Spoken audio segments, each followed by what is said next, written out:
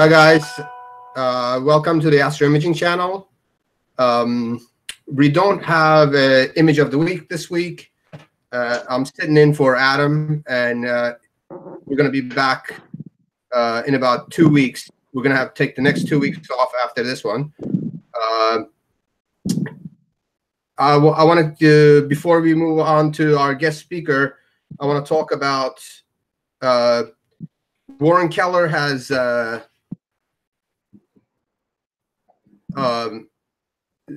PIX Insight workshop in Dallas in March 22nd to 24th. IP4AP is their website, so you could go over there for a sign up. And tonight we're going to have Gaston Baudat from Innovations Foresight. He's going to be telling us about some new products that he has, software products. So Gaston, are you there? Yes, I'm here. Okay, you can take over. Okay, thank you very much. Well, I guess good evening.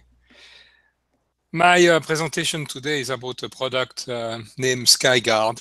In fact, there are two products, but SkyGuard is the more advanced one, so I'm going to stick on this one and say a few words about the other one.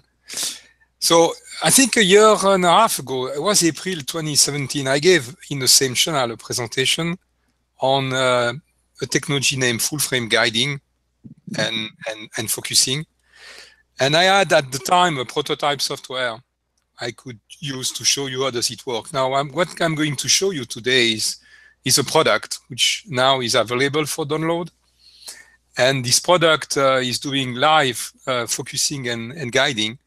So it's made of, in fact, two products. One is known as SkyGuide, and SkyGuide does full frame guiding.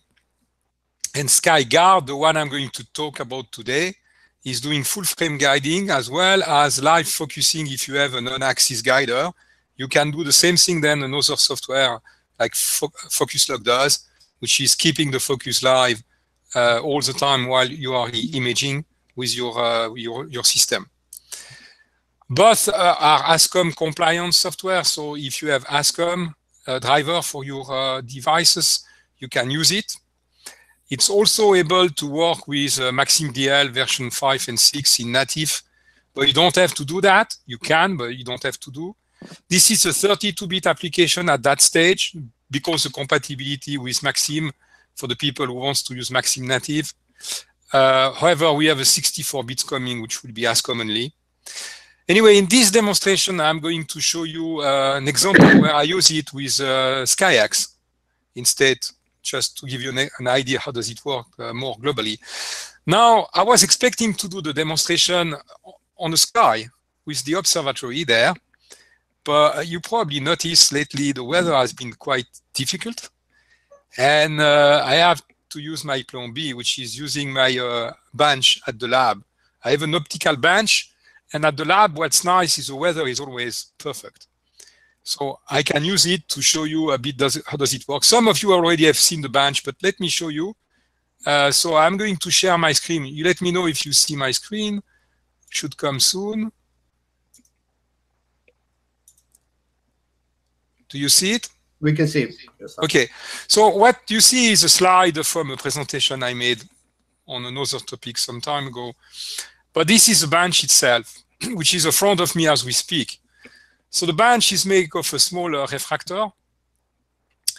It's 90 millimeter f 500 millimeter focal length. And if in front of it, there is a flat mirror. On the back of the scope, there is a focuser, which is a simple TSF from Optech with controlled through a USB cable to my PC. The blue box on the back of it is my own made adaptive optics. I made it long ago for myself. It's not a product, it's just a toy. There is a tilt-tip window in it, and here there are a couple of steppers, and then there is a cable to a controller. This optic can be controlled by a simple ST4 connection like you do with a mount. The goal of the focuser over here and the adaptive optics there is to do both, is to show you focusing as well as guiding on the bench. On the back of the adaptive optic, there is an on-axis guider. And on the imaging port of the on-axis guider, I use, instead of a camera, I use a slide with a light source. That's my artificial sky. And this one is perfect. You know, there is no cloud, nothing. So we good this night. And on the other side, there is a guider. By the way, the guider is connected, of course, with a cable to my PC. It's a USB 2 connection here. It's maybe not as fast as it could be, but it's a 1600 monochrome. And also what we don't see, there is another cable leaving this on the ST4 port of the guider to connect to the controller of the adaptive optic. This way I can show you the live demonstration of the auto guiding.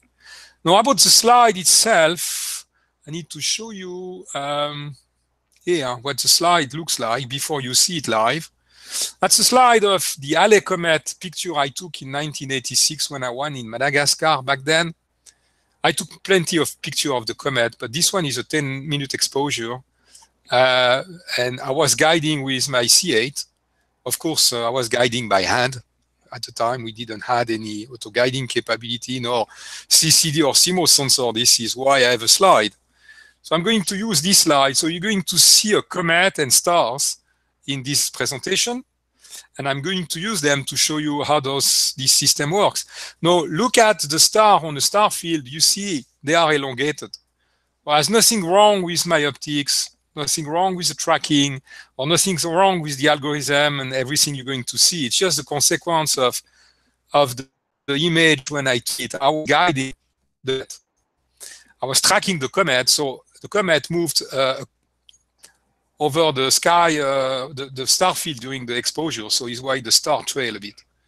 But it doesn't matter because this full frame technology doesn't care about the shape or the stars. It's taking every pattern in a field of view for the process of guiding and focusing. So having one star or many stars or something else is not relevant. The shape doesn't matter. Therefore, if they are elongated, we don't care. But I just want you understand, before I start, why the star looks a bit ugly. That's because I was tracking the comet. Okay, let's go back to the software. So now I'm running the SkyX. Normally, I should be connected to my Paramount, but because I had to close the observatory, here I am connected to a sample ASCOM simulator of the mount. And also I have connected the simulator for the imaging and a camera and the filter wheel, because I don't have any on the bench, I have only a guider. But that allows me to take a picture and simulate what would happen with an actual imager, change the filter and see what's happened, and also, of course, slew the scope and see what's happened. Now, let me start the software itself. Oh, by the way, you see the simulators of the scope and the filter wheel. If I start the sim, let's close this and just put that in. And now I start SkyGuard. I'm going to talk about SkyGuard because he does guiding and focusing. And he asked me if I want Maxime, I say I don't need it today. SkyGuard is just the guiding side, so it's better to talk about the more complete product. Okay, this is how it looks like. You can read well the interface. You can see it. You can hear me? Yes, we can see good. Okay, thank you. What you see here, there are a couple of windows. But before we talk about what they do, I'm going first to look at the instrument tab. The first things you need to do before you can use the software is to define your instrument. So you don't have to define many, but you can define several of them. If you have different setups, it may be handy. So you can move from one setup to the next. Here I have two setups. One is the observatory, which unfortunately I cannot use today. The other one is an optical bench, the one you saw. So on this one, you see you have to give a name, a description, the focal length, which is used for the calculation of the pixel size and arc second, the aperture, the scope. You don't have to connect connect a scope. If you don't connect a scope, then you wouldn't have the deck and peer side information. You have to provide that by hand. But if you connect a scope, like I do here, I'm connecting to the simulator, the same one. I'm sharing the same scope than SkyX. So I can do that here. I can use this slew detector. You will see what it means. The software can monitor if the scope is moving at the mount and automatically stop and restart guiding and focusing over the night. The focuser here is an Optec, and my main camera is connected through ASCOM. You can connect to Maxim, but today I'm not going to use Maxim, ASCOM only, which is a simulator as well for the camera. The filter wheel is a simulator with those filters. As far as guiding goes, the output of the guider is through ASCOM. I could use Maxim for that. That would make sense, I guess, if you don't have an ASCOM driver for your camera because you have an old guider and you have only a native driver on Maxim, so you could use Maxim to get the image. If you do so, though, it's going to be slower because the way Maxim works is a 32-bit application with a COM server. It's a bit an old technology. It's not very fast when it broadcasts images. Also, another point, which is a limitation in this 32-bit version. It wouldn't be a limitation in the coming 64 bits, but as long as we have a legacy with Maxim, even if we don't use it in the 32-bit version, we are limited to 1 megapixel for the image from the guider. You will see a few ways to work around that problem if it's a problem, but the 64-bit wouldn't have such limitation anymore anyway. Now, the guider control is what type of algorithm is in charge of guiding. Here we're going to use our Sky Surveyor. That's the name of the suite of software which includes SkyGuide and SkyGuard, which is a full-frame technology. You can use Maxim if you wish, but it wouldn't make any sense because if you do so, it will be a single one-star centroid calculation done by Maxim. So the point is here is to show everything full frame. And the guider relay, in my case, I'm going to send the correction directly to the camera and the ST4 connection from the camera to the adaptive optic, which is like if I have a mount. But you can go through the telescope. That would have been my connection if I was using the observatory with my Paramount. Now, guiding and focusing, you have to select which algorithm. So far, there is only one available, which is version 1. The capabilities available for you because you have a focuser connected is guiding and focusing. The camera for guiding is the red one you saw, the ZO1600 monochrome, uncooled. And the size of the pixel is way smaller than the camera. The main reason is because I had to tweak here the pixel size to match the optical scale of the bench versus the setup used when I took the picture for the slide of the comet. That's only why those pixels are so small. Normally they are more like 5.8 microns. Anyway, so when I'm done with that, I can select either of those, activate them. They are both accessible now. I can connect the instrument if I want over here. You see, it tells me it's tracking. And this is altitude, peer side, array and deck values coming from the simulator of the scope and also on the control of SkyX. And I can go here and start. So the first things I would do before we do guiding is to go to the explanation a bit about what those different windows or panels are showing.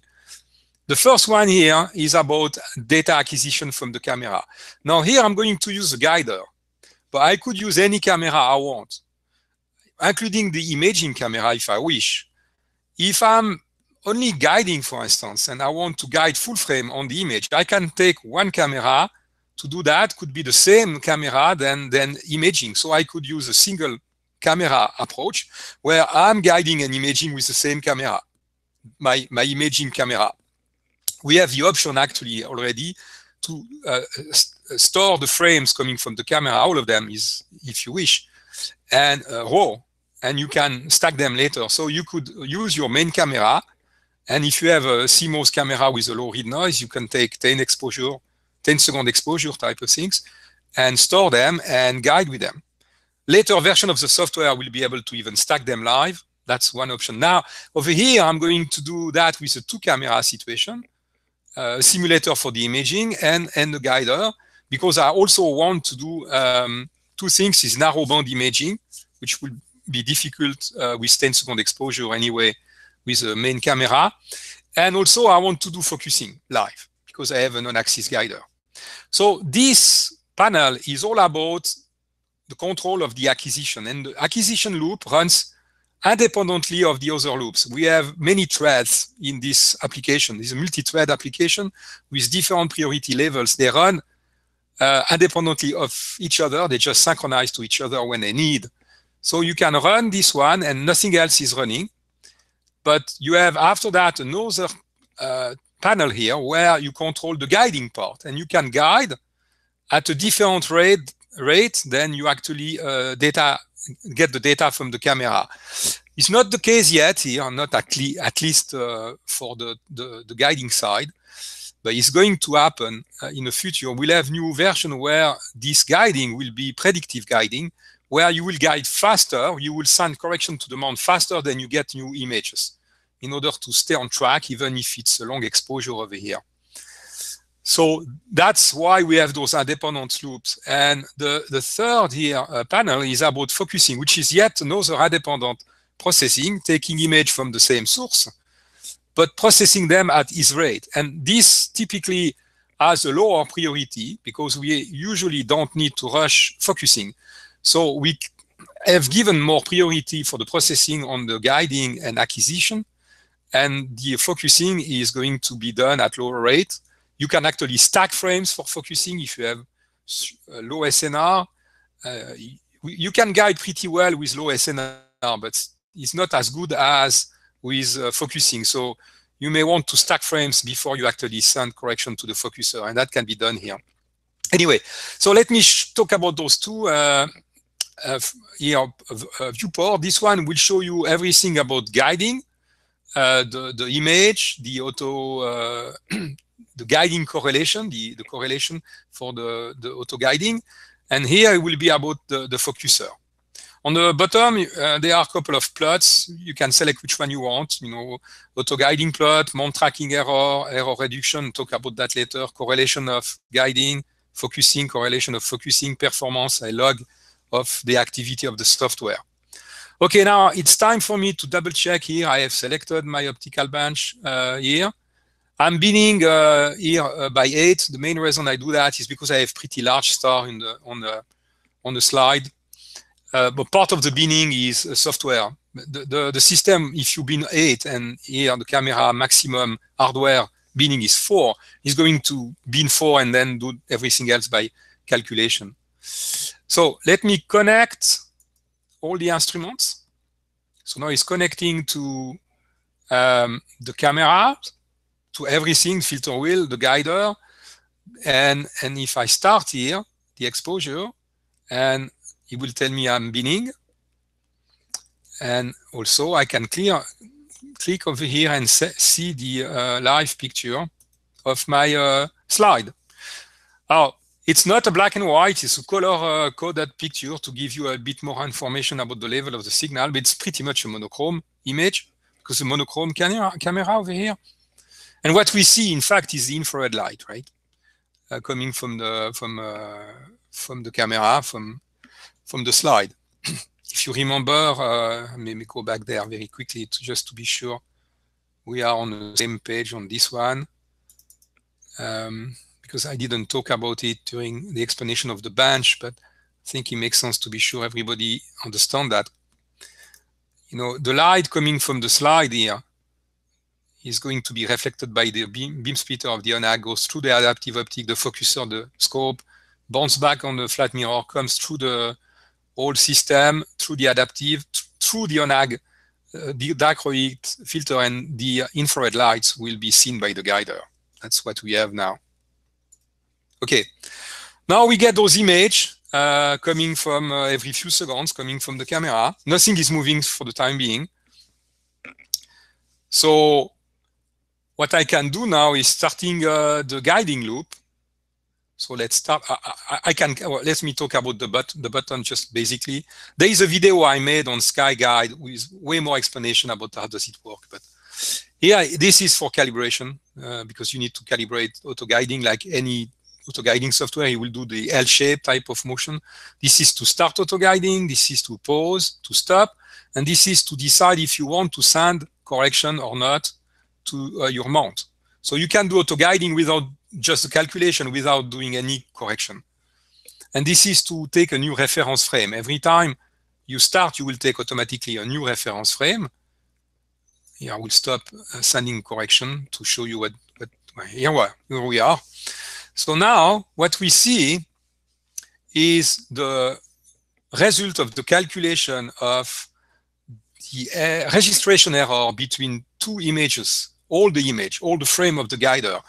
The reference one we took when I started over here, and the new one, the incoming ones coming every few seconds from the guider.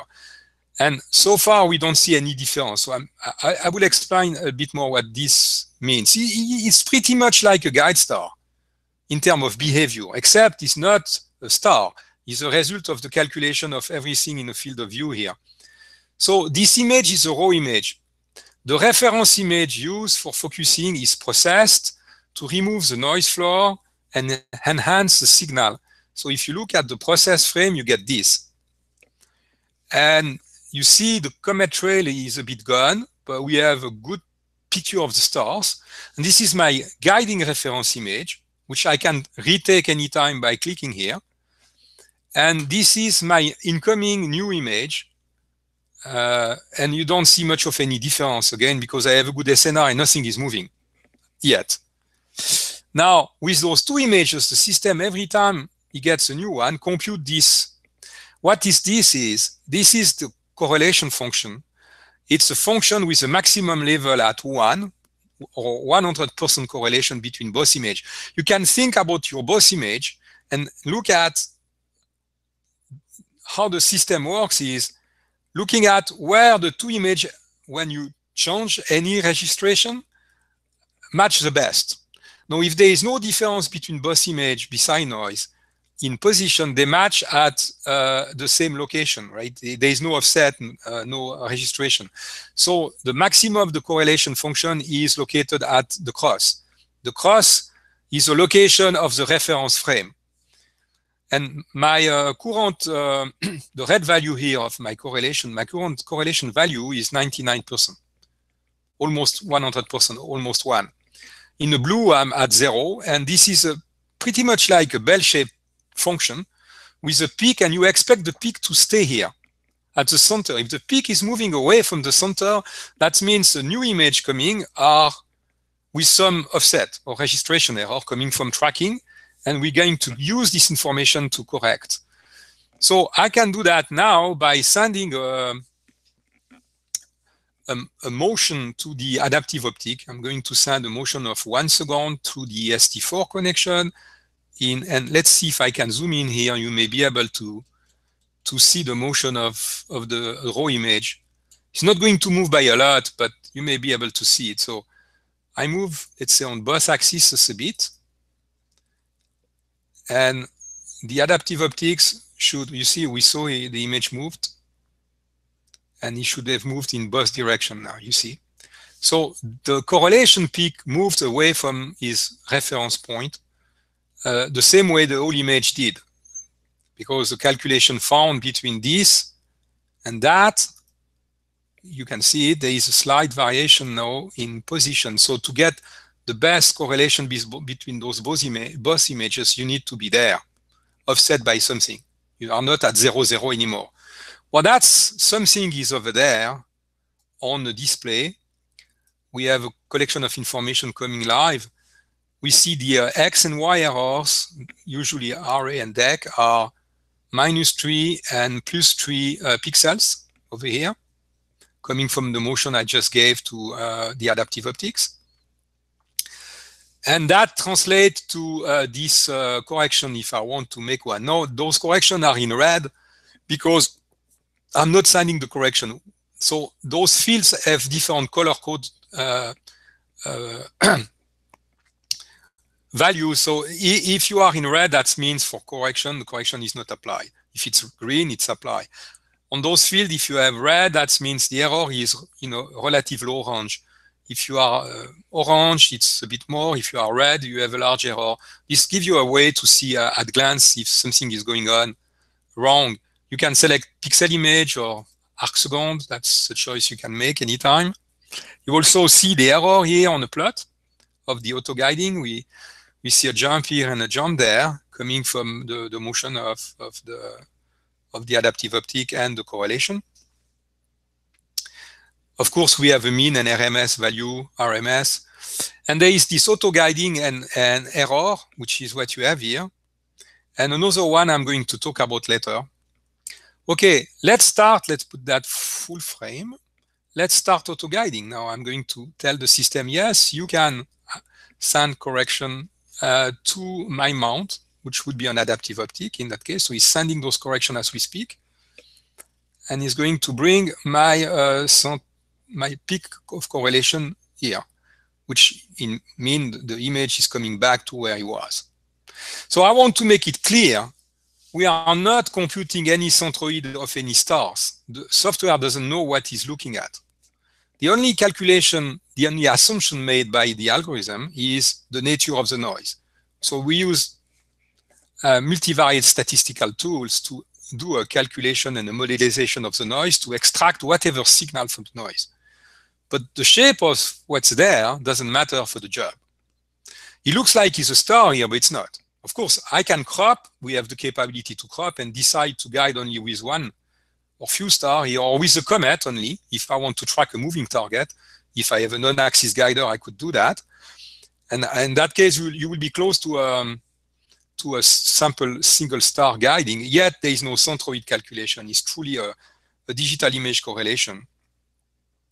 So now, if, like now, you are connected to a scope, and the scope is low for any reason to a new target, then the system will detect that automatically and stop guiding and wait until you are tracking again and take a new reference.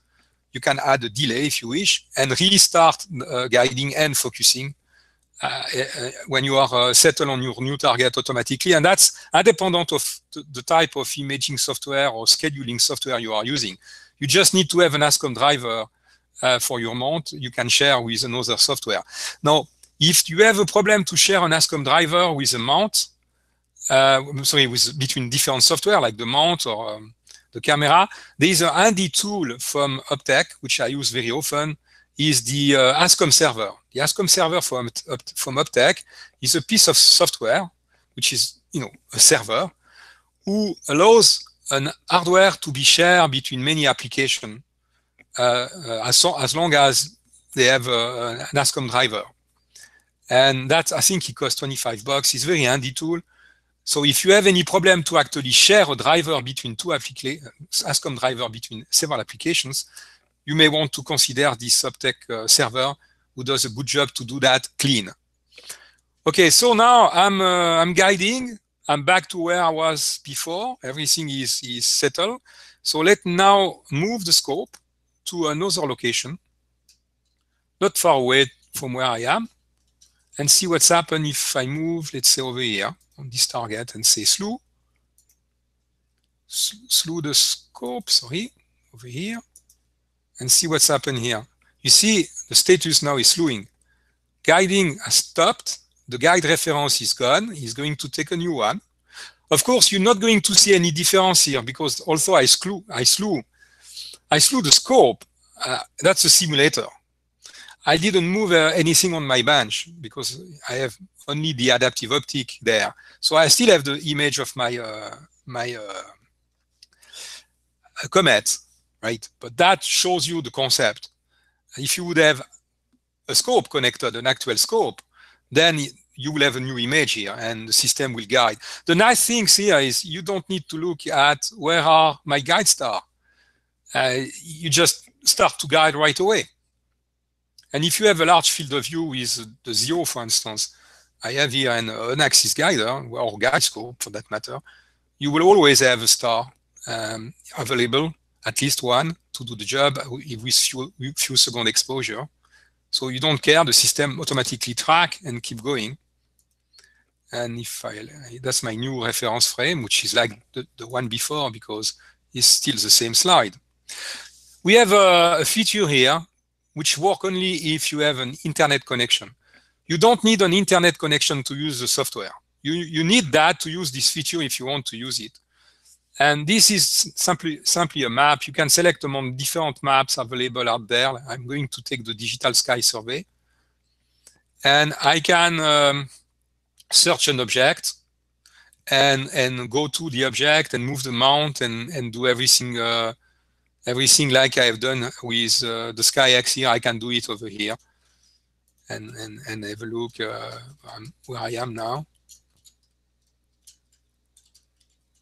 I see the star, the object, and you have different type of imagery you can select if you wish. So the value you see here are the same than the SkyX in that case, or your imaging software in control of your mount. Now, let me talk a bit more about those auto-guiding and mount tracking seeing error, what they mean.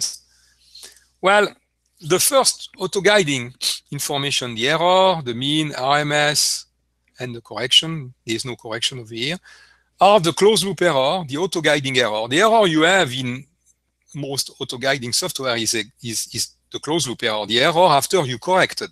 This is what you see here.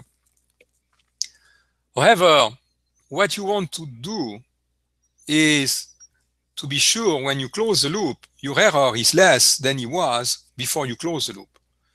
But you don't know what the error was before you close the loop. So the open loop error is available now here. This is your open loop error. That's the error you would have in your system if you do nothing, if you don't send any correction, or you use zero aggressiveness to pick a number. So you will have this this error over here. So let's do like we did before. Let's do a motion, for instance, and clear the statistics. And the system now is guiding, so he's going to see the motion in one direction, and he's going to correct. So now we see errors, right? Now, what should happen after a while? It's this closed loop error should eventually be less than the tracking error. That will tell you that your system is doing a good job. Because if the auto-guiding error is more than the tracking error before I correct, why I would correct, right? And that may happen if you are chasing noise, like the seeing. Eventually, you may have a lower error open loop than you have when you close the loop, but because you are trying to chase noise, and chasing noise never give you anything positive. So that is mainly useful when you are actually guiding on an object with some level of noise from the mount and from the seeing. Anyway, I thought I'll mention that capability where you can compare the two errors and over here and look at them to see if you are actually improving the situation and decide your aggressiveness and exposure time based to this type of feedback. You have also a plot with the guiding correlation, who tells you how good your correlation is, the SNR and things like that, because if the correlation becomes too small, there are options in the advanced tab to decide to stop guiding or focusing. If there is a cloud coming and you see the signal drop, such the correlation drops, and we can stop. Okay, now let's start to use the focus aspect of the system, because we have an axis guider. We have this capability to do live focus with the astigmatism on the guider side. So I'm going to switch to the focusing plot now. Connect the focuser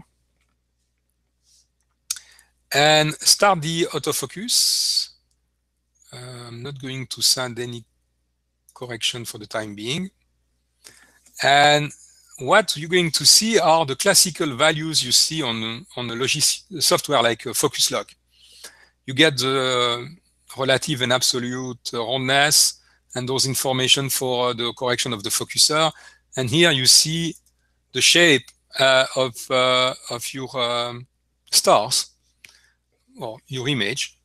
And normally it should be a nice round picture here, this correlation, focusing correlation. It's not because my stars are elongated. That's part of the fact I was tracking the comet against the star field. And that means this is the shape I want when I'm at best focus. But the reality is my shape, my circularity is, my roundness, put this way, is 5.6%. But the system used this reference one done during calibration, which is small, knowing that's the right shape for the job. Normally, you will have a nice round stuff, but if you have different filters, you have the capability to select different filters here. And for each filter, you can set a different target for the shape. If you are not totally parfocal, what's going to happen is those values may be different. You can calibrate per filter like you do with focus log. Pretty the same thing, except this calculation of the shape of your image, the distortion, the out of focus of the image, which is seen through the astigmatism of the guider with the ONAG, is computed across the whole image again, not with a single star, but with all the image at once. So let's move the focuser, and I'm going to stop all corrections, still doing the calculation though. And I'm going to move the focuser, let's say 500 steps. See what's happened. And this is the focuser position.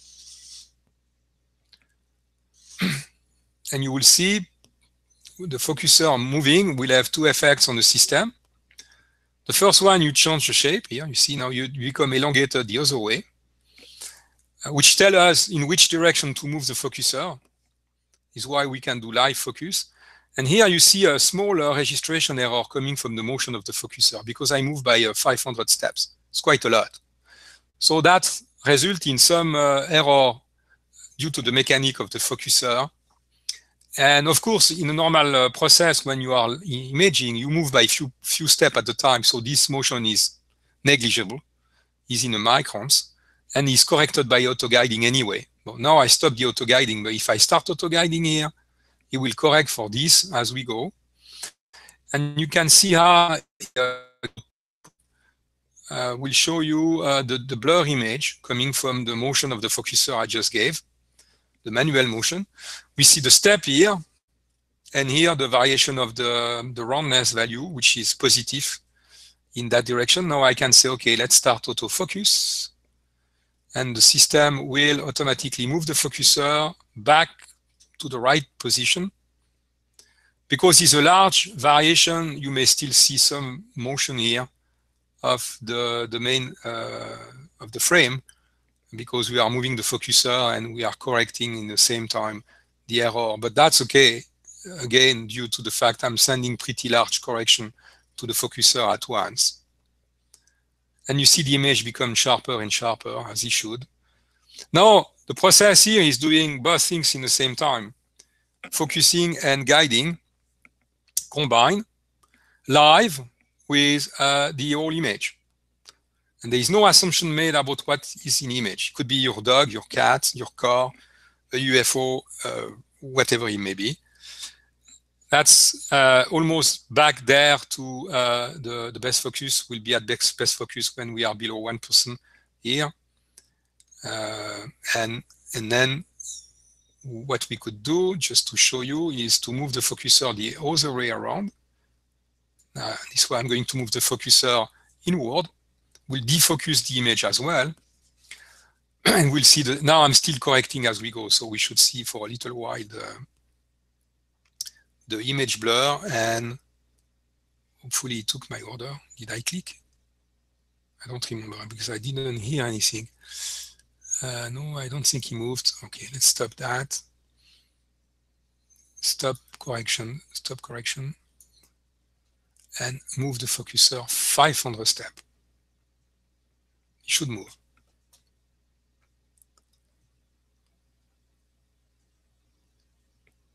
He's not doing any correction because I told him not to do any. Here we see the focuser is going down pretty a lot. So now I have to restart. Well, let me. I think I did too much. I did twice now. Let's stick at 500 steps. It's good enough. Because after that, I may be out of range of the capability of the autofocus if it becomes too blurred. In this focuser, 500 step is almost 1 millimeter. Okay, so now I'm elongated the other way more. I can restart the autofocus, and it's going to again correct for the focus and any change in registration of the image. Now, I said before, in this 32-bit version, there is a 1 megapixel limitation for the guider. That's a legacy from Maxim, and even if you don't use Maxim, and also it's not very fast because it's a 32-bit version, but the 64 wouldn't have that. If you want to work around that, you can bin. And I tell usually people who have long enough focal lengths, like a meter or more, to bin their guider, because most guiders have small pixels. And by the way, the resolution of the calculation here is a tenth of a pixel. So you can bin 4x4, you are still having quite a lot of resolution for guiding and for focusing. So we are almost back in track here. But if you don't want to bin by 4, and this is a 16 megapixel camera, I need to bin by 4 at least to go to the megapixel limit. I can crop, but if I crop, I lose some of the field of view. And here I have an on-axis guider with a large field guider. It will be not the best things to do to crop the image unless I want to track a specific part of the image.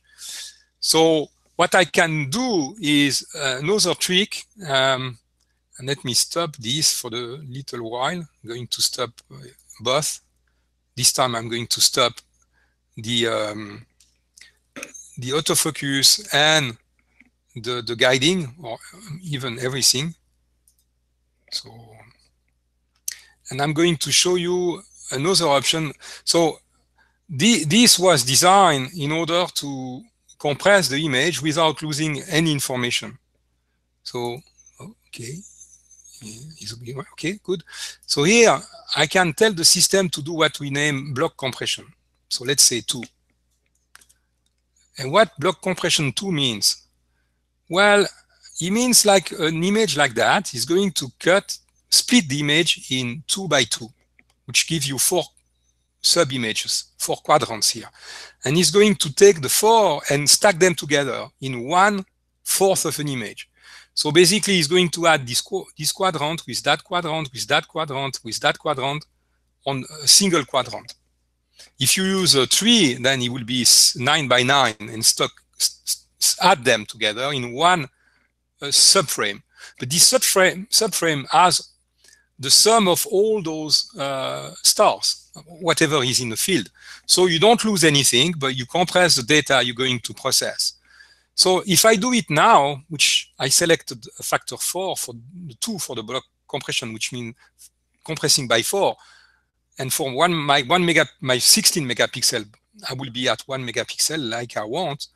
What I see is that if I click now here to restart the acquisition and look at my new image here, you're going to see something interesting.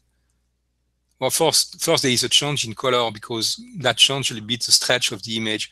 You see my comet is split in pieces, and everything is now in 1/4 of the frame size, packed together.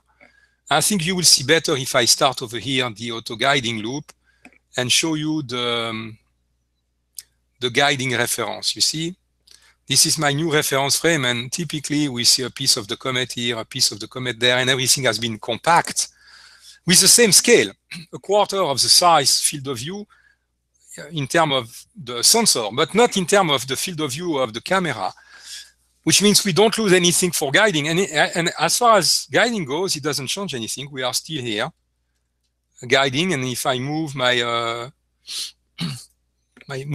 my slide a bit, I will see a motion of the slide, a motion of the correlation, and I can start auto-guiding with this block compressed image like I did before. I can do focusing as well. All of this is not going to be different.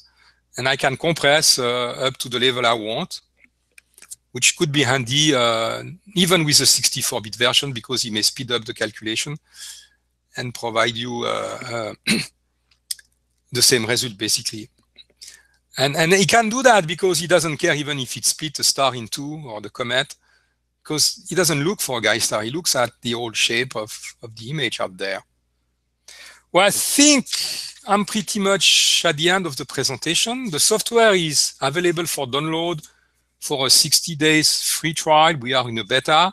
We'll have the software available for sale after those 60 days, sometime in January, February next year. The 64 bits is coming. We have an integration ongoing with SGP to add in their GUI the capability to use this software for guiding and focusing. Such user can directly connect and use it through SGP. Here you see the example with the SkyX. With this ASCOM connection, you can work pretty much with everything you want. If you move the filter wheel, then we'll see that over here automatically, because we have the connection to the ASCOM of the filter wheel. Okay, I think I'm done with my presentation. So I guess now I need to bring back my screen, right? First, you still hear me? Yes, we're still here. Okay, so I can. We have a couple of questions for you from outside the room. Yes, go ahead. One is ONAG required for this? Now the answer is no. No for the guiding. The guiding doesn't need an axis guider. You can guide with an on-axis, an off-axis, a guide scope, a self-guided camera. The only time where you will need an ONAG is for the live focusing, because you need to use this astigmatism effect on the guider side to know where the focus is and move the focus without doing the V-curve and with the shutter open of the imaging camera. Having said that, if you have an ONAG, you have a large field of view at once, and when you guide, you have access to a large field of view, which is always a good thing. But it will work with even a single star and an off-axis guider. And the second question was, will it also work with the Optec Lacerda? The Optec, sorry, with which one? You know the little astigmatism introducer Optec cells. Ah, the Lacerta, yes. Lacerta, yeah. The answer is yes, it should work, but I haven't done any tests with this one yet, because Lacerta is based on an off-axis guider with usually only one guide star and with some level of distortion. No, I would suspect it would, because the shape doesn't matter much, but I don't have the experience to answer the question. On the principle, yes, it should. Mm-hmm. For the focus side, right? For the guiding, I'm sure he will. Guiding, he will guide with pretty much anything. For the focusing part, we'll have to try. But he should.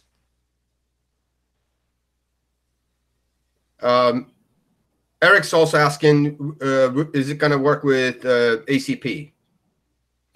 Well, ACP works with Maxim DL, right? So it should work because we can do this connection with Maxim through the Maxim connection. I didn't show here, but we can do that on the 32-bit version. On a 64-bit version, it wouldn't work straight because you will have probably to do something on the ACP side to launch it, and also maybe to synchronize it. I don't know if the 64. If you don't connect to Maxim, then you may have some difficulty to use it 64-bit version.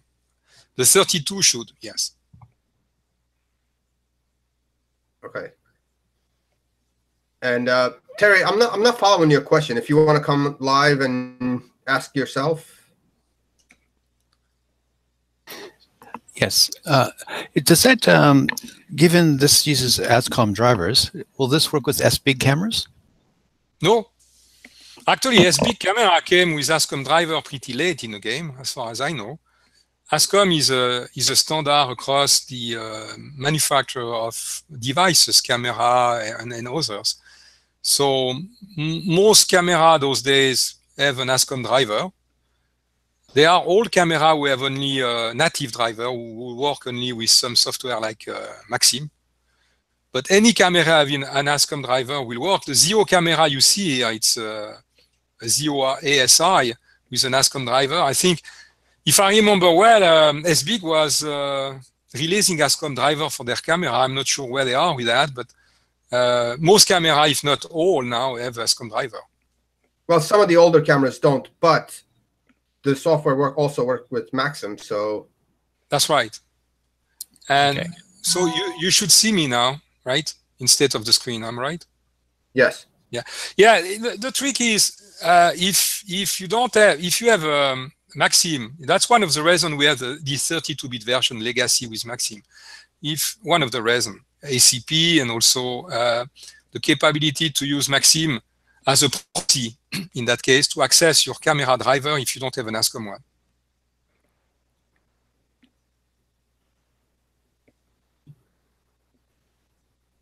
So sorry, say it again. Yeah. Yes. I'm saying with Maxim, you can use Maxim as a proxy to access your camera using a native driver which is available in Maxim if you don't have an ASCOM driver for that camera. Correct. Yes. So yeah, sometimes there are some cameras that like the old SBIG cameras that Terry has a STL 11000, which there is no ASCOM driver for. Right. But there is an Maxim driver for it. So in his case, he'll be able to use it that way. Now, keep in mind, if you use a software like the SkyX, to pick an example, or SGP, or whatever, for imaging and scheduling, all of this stuff, and is in control of your imaging camera with a filter wheel, everything like that, those doesn't, for those, you do whatever you want. Because we don't control them. What you need is an ASCOM driver for the guider if you don't want to go through Maxim. And most guiders those days, as far as I know, have ASCOM drivers. Right.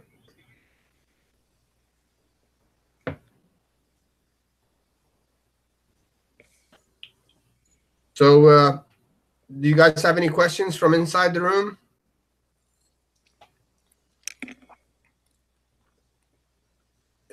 If not, we're almost getting to time anyway, so.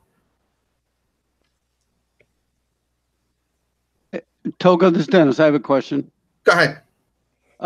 So, Gaston, have you quantified the guiding accuracy of this full frame approach versus regular use of the ONAG? And the second question, do you have to calibrate for each run, or will the software automatically correct for changes in DEC? Well, for the first question is the quality of the guiding is at least the same.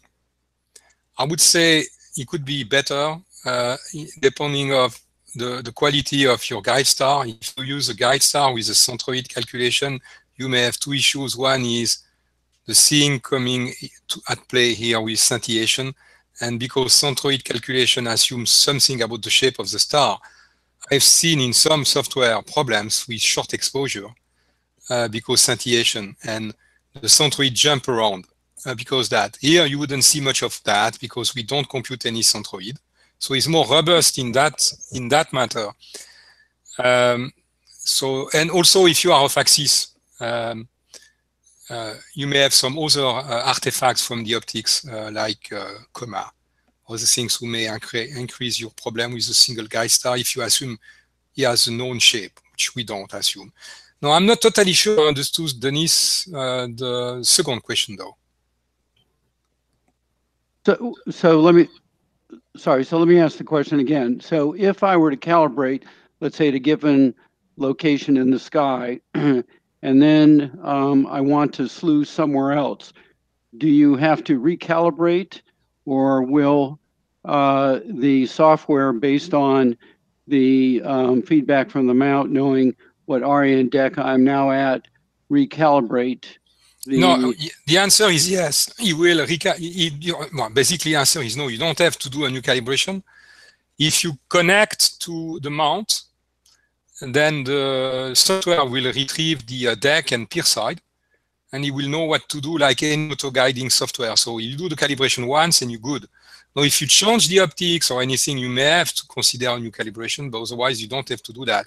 If you don't connect to the mount, then you will have to provide the DEC, the peer, and also the DEC value for the peer side of the DEC value. Otherwise, it's automatic. Okay, thank you. You're welcome. This is going to be pretty interesting because until now, all automation software had to pick a guide star. Yeah. I guess with this, they're gonna skip that step. Yeah, actually, not only, I think I forget to show you something. If I can share my screen one more time. Let me show you something. May I? Sure, go ahead. Okay, so I click on this one again, and we should see my screen. Let me know when you see the screen. We can now. You can now. Okay. Let me go back here, stop, and just go back to the normal process where I don't use the block compression because it's easier to see that way. Okay, now I'm going to start the acquisition again, and I'm also going to start guiding. And I'll show you something which will answer partially the question on a practical way. One of the questions from Denise about the quality of the guiding here. So now I'm full frame again, right? So I'm guiding with everything here in the field of view.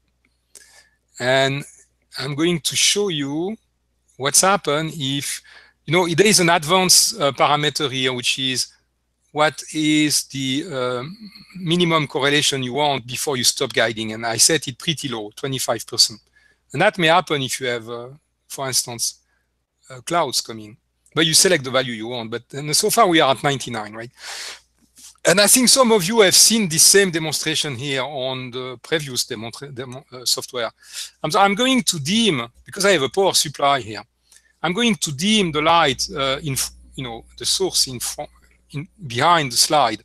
So I'm going to dim the stars, basically. I'm a bit playing God, but with this system I can do that. And I'm going to dim it, and you will see the result is the star will start to fade away on the image, you see. So I'm going to continue to dim. Again, keep going. My power supply is not very accurate, so I have to go very slowly. It's jumping, the potentiometer is jumping around everywhere. Now you see my correlation is down to 85% because the signal is going down. Still enough for the guiding aspect. If it's too low for the focusing, then we just start this stacking process and stack frames. We are not in a rush anyway for the focus part. Okay, now I'm 72% of correlation, 28. I'm close to my threshold.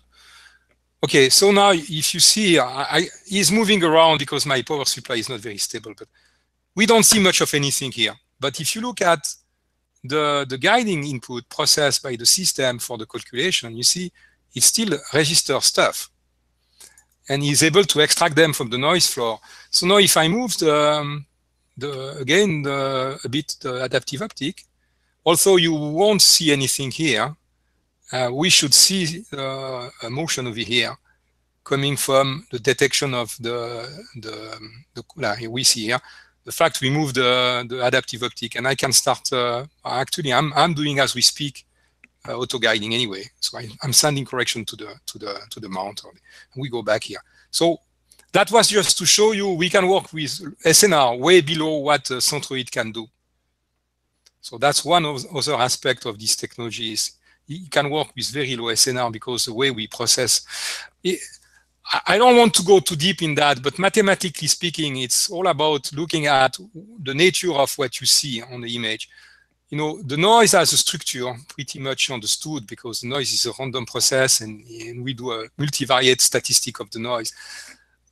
Even a single star close to the noise floor has a different shape, different structure, and extract pixel values from the noise floor because there is a cluster aggregation of them which has a different signature in a multivariate statistic noise analysis than the noise itself. So we can work with SNR close to the noise floor. Well, I think I'm done with that and bring you the control of the screen. That's to tell you we don't need a guide star to speak of. Okay, so we have some more questions. Actually, questions are coming pretty fast. So let me try to keep up with them. So the first question was, uh,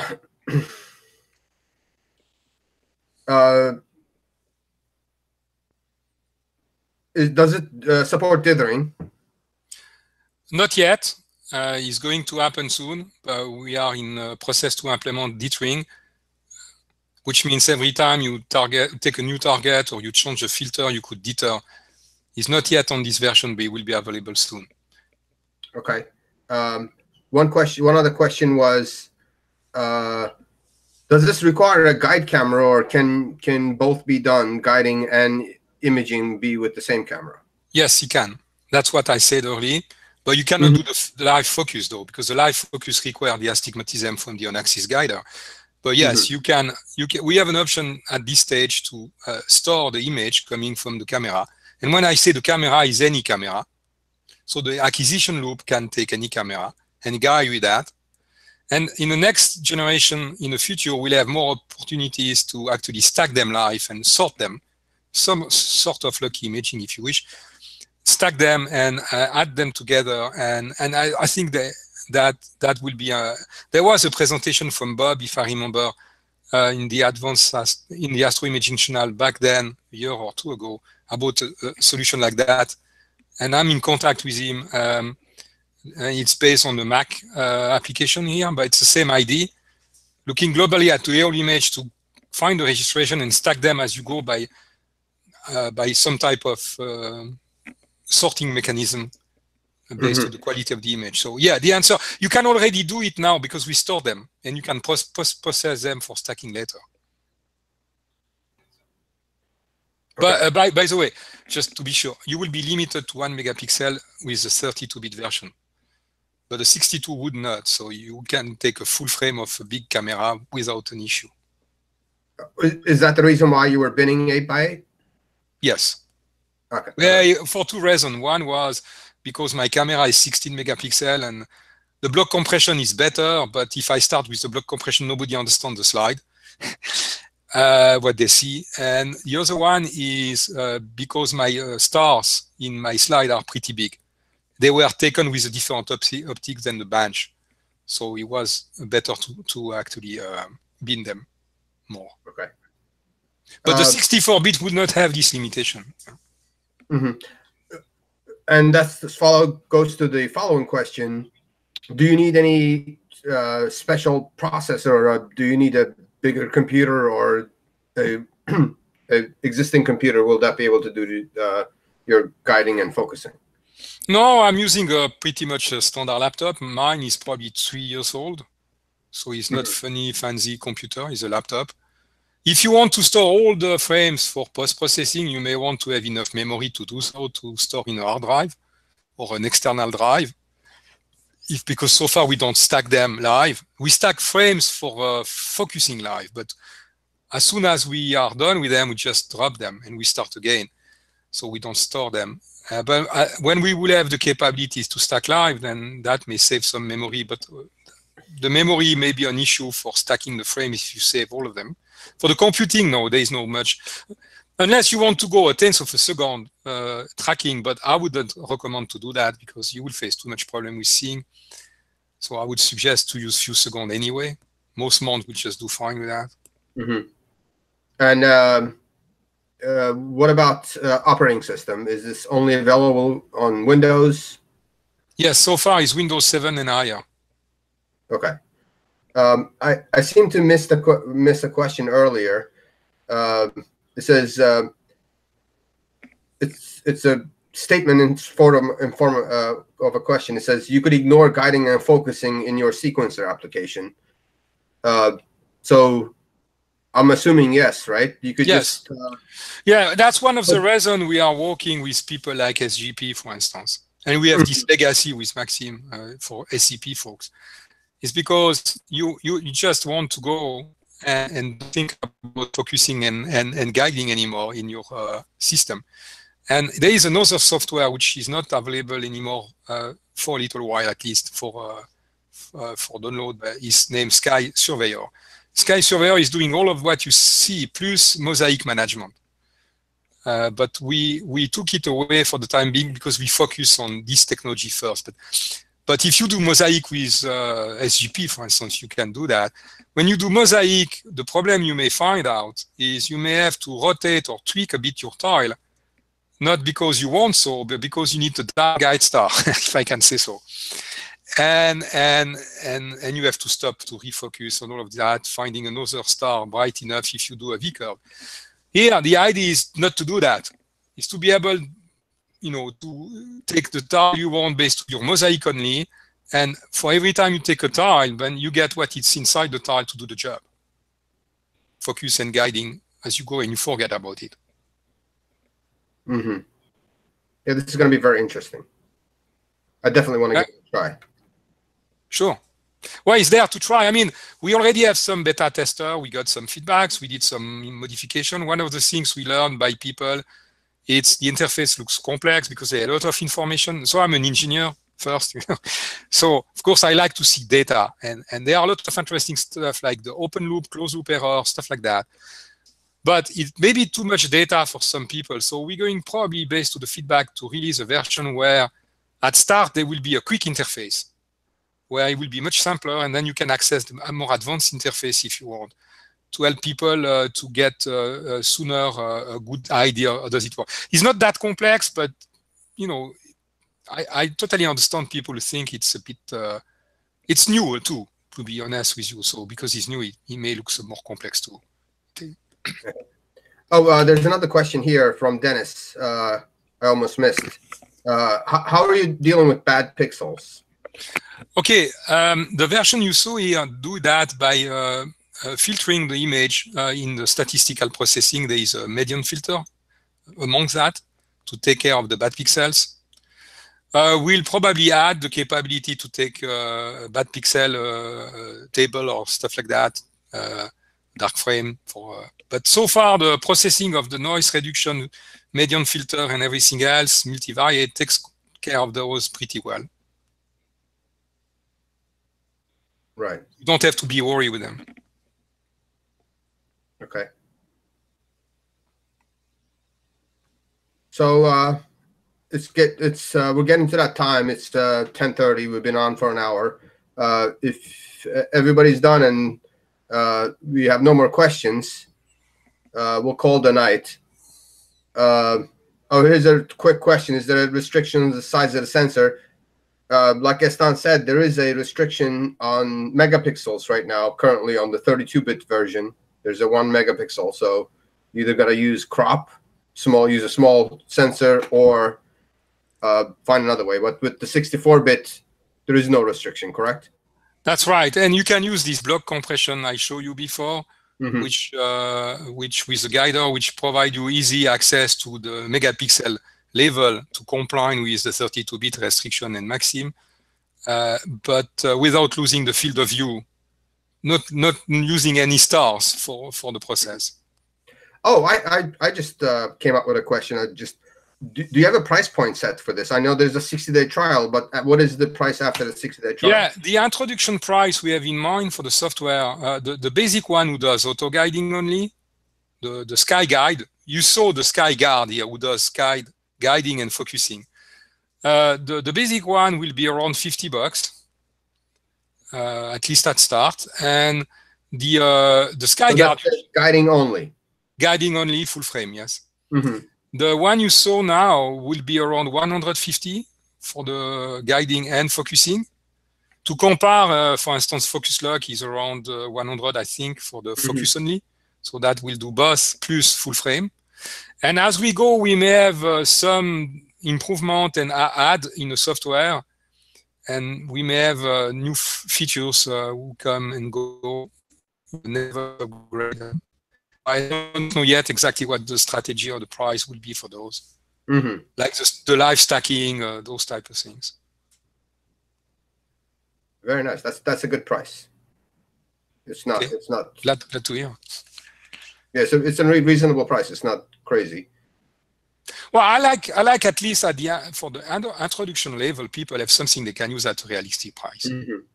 And plus, it's 60 days. You could use it for 60 days and decide if you. Yeah, I think it's quite common too. So provide people an opportunity to test. And 60 days is a good, because a lot of people give you 30 days, and with the weather and everything, you don't normally. Right. A lot of times you don't get to test it properly. Well, I learned by experience when you have 60 days, they are for sure 30 days of rain. Right. So right. you now I have the feeling you give 60 days, there is 60 days of rain, but that's a different story. Okay, so we'll end the show here. Thank you for Gaston for the presentation. That was really interesting. You're welcome. Just a reminder, we're going to be off for the next 2 weeks. We'll be back on December 6th. We don't have a topic yet, but we're working on one. I'm trying to guilt trip Dave into do a Pix Insight presentation. Right, David? I think it's working. So that's what we're probably going to do. And I think we selected a topic. We're going to do simple pixel math lesson. Some basic formulas and what do the symbols mean. For instance, the $T, what does that mean? How do we use them?